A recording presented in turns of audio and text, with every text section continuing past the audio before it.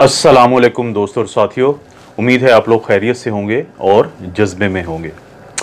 आज सबसे पहले तो ये बात कि मार्च के शुरू में अमेरिका की रियासत टेक्सास में एक रिपोर्ट शाया हुई थी और उन्होंने इस बात का जायज़ा लिया था कि कुछ मुल्क जो गरीब हैं, ख़ास तौर पे उन्होंने हवाला दिया था कि इंडिया और पाकिस्तान में जो इन्फेक्शन के बाद मोर्टेलिटी या डेथ का रेट है वो कम है उन मुल्कों की निस्बत जो बहुत अमीर समझे जाते हैं और जहाँ पे सहूलियात भी बहुत ज़्यादा हैं, कि वहाँ पे इन्फेक्शंस के बाद मरीज़ों के मरने की जो तादाद है वो बहुत ज़्यादा है। तो उनको अंदाज़ा हुआ था कि ये जो मुल्क हैं जो गरीब मुल्कों में शुमार होते हैं या तरक्की पजीर मुल्कों में शुमार होते हैं, यहाँ पे बच्चों में एक वैक्सीन लगाई जाती थी जिसको हम टीबी की वैक्सीन कहते हैं या बीसीजी वैक्सीन कहते हैं या आम जुबान में उसे फिरकी वाला टीका कहते हैं। तो वो एक वजह बनती है कि अगरचे बहुत सारे लोगों को इन्फेक्शन के चांसेस हैं, लेकिन जो अमवात की शरह है वो बहुत कम है और कम होगी इस एक फैक्टर की वजह से। इसके अलावा हुकूमत ने अब बहुत ज़्यादा सख्त एक्शन लिया है हुकूमत पाकिस्तान ने कि वो तमाम लोग जो मास्क नहीं पहनते हैं तो उनको जुर्माने करना शुरू कर दिए हैं। ये बहुत ही अच्छा स्टेप है क्योंकि पाकिस्तान अगरचे लॉकडाउन में नहीं जाना चाहता और जिसके शायद चांसेस ना होने के बराबर हैं, लेकिन गवर्नमेंट को एटलीस्ट एक स्टेप उठाना चाहिए जो वो ऑलरेडी उठा चुकी है और उस पर कोशिश करनी चाहिए कि हर सूरत इस पे कायम रहे, और वो ये है कि हर शख्स को मजबूर करे कि वो मास्क पहने। इस वक्त आप किसी भी मार्केट में जाएं तो हर दुकान के बाहर ये लिखा हुआ है कि अगर कोई मास्क पहने बगैर अंदर आएगा तो उसको बिल्कुल एंटरटेन नहीं किया जाएगा, उसको सामान नहीं दिया जाएगा। हर जगह पे गवर्नमेंट इस चीज़ को कोशिश कर रही है कि लोगों को मजबूर करे कम अज़ कम कि वो मास्क ज़रूर पहने। और ये बहुत बड़ा फैक्टर था साउथ कोरिया में कामयाबी से कोरोना का इलाज का, कि उनके हर शख्स को मजबूर किया गया और जुर्माने किए गए, जिसके बाद से वहाँ पे हर शख्स जो घर से बाहर निकलता है वो मास्क पहनता है। मास्क एक इंतहाई फ़ायदेमंद चीज़ है। अभी ये आज और कल में WHO या आलमी इदारा सेहत ने इस बात को यकीनी बनाया है कि हर शख्स किसी भी किस्म का मास्क पहने, चाहे वो कपड़े का हो, और ख़ास तौर पे WHO का कहना है कि कोशिश करें कि स्ट्रेचेबल, यानी एक ऐसा मास्क ना हो जिसको आप स्ट्रेच कर सकें, क्योंकि उससे जो साइज़ है पोर्स का या सुराख का वो बड़ा हो जाता है, जिससे फ़ायदा कम होता है। इसके अलावा किसी भी फैब्रिक का, किसी भी कपड़े का मास्क पहने, ख़ास तौर पर वो मास्क जिसको धोया जा सके गर्म पानी में। अगर आप गर्म पानी में, एक मिसाल है कि अगर आपके पास 2 मास्क हैं कपड़े के और अगर आप उन एक को इस्तेमाल करते हैं और दूसरे को 1 या 2 दिन के बाद धो देते हैं गर्म पानी में, तो उसमें मौजूद जरासीम वैसे ही मर जाते हैं। तो आमतौर पे हम 3 किस्म के मास्क पहनते हैं, लेकिन WHO का ये कहना है कि जब आप एक आम मास्क भी पहनते हैं तो इसका एक बुनियादी एक फ़लसफ़ा है, वो ये है कि मेरा मास्क आपको बचाएगा और आपका मास्क मुझे बचाएगा कोरोना वायरस को होने से। वो उसकी वजह यह है कि जो मास्क होते हैं, चाहे वो कपड़े के ही क्यों ना हो, ये जो हमारे रेस्पिरेटरी ड्रॉपलेट्स हैं जिनके अंदर सबसे ज़्यादा यानी वायरस होने के चांसेस हैं, तो उसको बाहर निकलने से रोकते हैं।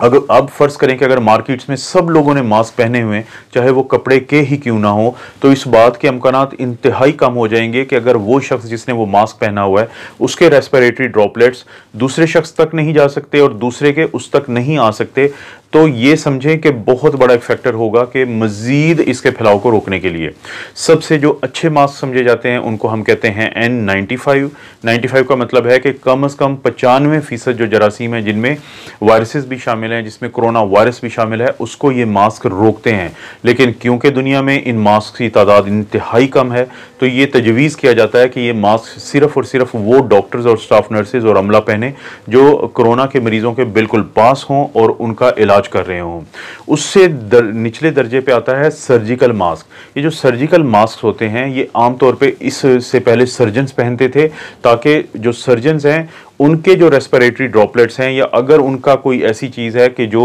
मरीज़ को जब ऑपरेशन के दौरान कोई प्रॉब्लम हो सकता है क्योंकि उसका जिस्म खुला हुआ होता है, उसमें ब्लड सामने नज़र आ रहा होता है, तो कहीं ये ना हो कि कोई ऐसे जरासीम जा सकें। तो N95 बाहर के जरासीम को अंदर आने से रोकने में सबसे ज़बरदस्त है। और सर्जिकल मास्क का आम तौर पे किरदार ये होता है अमूमी तौर पे कि ये इंसान जिसने पहना हुआ उसके जो रेस्पिरेटरी ड्रॉपलेट्स हैं उनको बाहर जाने से रोकता है, क्योंकि जो ड्रॉपलेट्स हैं वो सबसे बड़े उनको समझा जाता है, उसके अंदर वायरस ज़्यादा होता है। दूसरे दर्जे पे आते हैं एरोसोल। एरोसोल हल्के साइज़ के होते हैं लेकिन उनमें वायरस कम होता है, तो वायरस का साइज़ क्योंकि सबसे कम है तो N95 इसको रोकता है। तीसरे दर्जे पे जो बहुत ज़्यादा बहस दुनिया में चलती रही है वो है कपड़े का मास्क, फैब्रिक का मास्क, घर में बना हुआ मास्क। लेकिन अब सब लोग इस चीज़ पे कायल हो गए हैं कि मास्क को पहनना बहुत ज़रूरी है, चाहे वो कैसा ही क्यों ना हो। और अगर आप कुछ तस्वीरों पे गौर करें तो आपको लगेगा कि अगर एक शख्स ने मास्क पहना हुआ है तो इंफ्रारेड रेज से जब देखा गया तो वो रेस्पिरेटरी ड्रॉपलेट्स बहुत कम होते हैं बेनिस्बत उस मरीज़ के या उस शख्स के जिसने मास्क नहीं पहना हुआ है। क्योंकि इस वक्त जो पाकिस्तान में अमूमी सूरत हाल है, अगरचे मरीज़ बहुत ज़्यादा हैं,